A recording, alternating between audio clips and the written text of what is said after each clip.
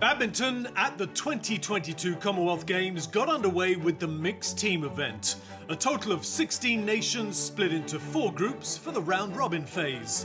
The top 2 from each group made the knockouts. The medal matches in Birmingham were a repeat of the 2017 edition, with Malaysia and India once more battling for gold. The final began with the men's doubles matchup between Olympic bronze medalist Aaron Chia and So Woy-yik, and Thomas Cup winners Satwik Sairaj Rankireddy and Chirag Shetty.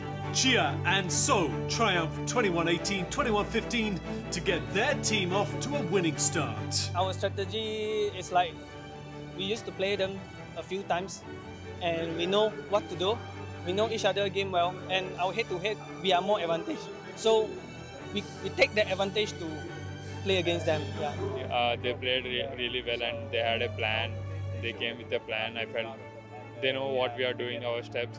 So maybe we could have been a little smarter in those crucial situations where we are leading 18-15 in the first game.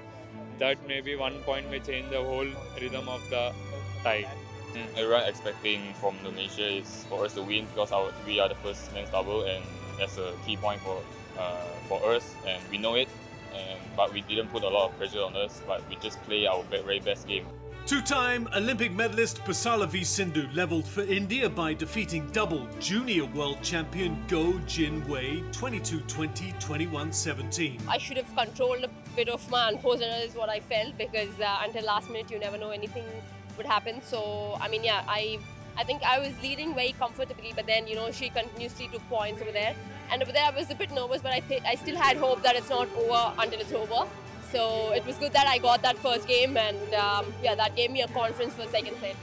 World number 42 Eun Seo-yong claimed a notable scalp of 2021 World Championships runner-up Kidambi Srikanth to restore Malaysia's lead, taking the men's singles match 21-19, 6-21, 21-16. I'm very surprised to my match today, because I just lost to him like past 2 months, so also twice.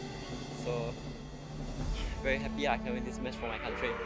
It was a close one. Probably at 19-all in the first set, if I would have won those next 2 points, things would have been different.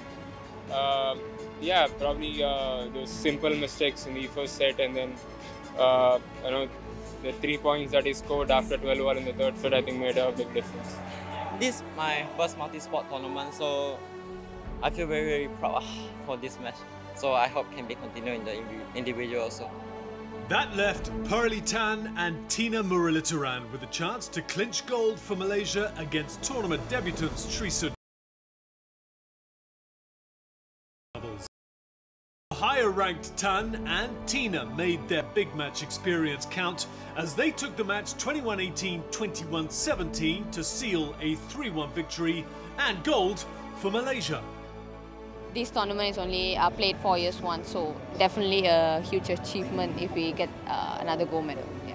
Singapore got revenge on England in a repeat of the bronze medal match from the Gold Coast 2018 Games, running out a comprehensive 3-0 victory to emerge as winners. Terry He, Tan Wei Han, Lo Kian Yu and Yo Jia Min delivered the victories to secure the bronze medal for Singapore.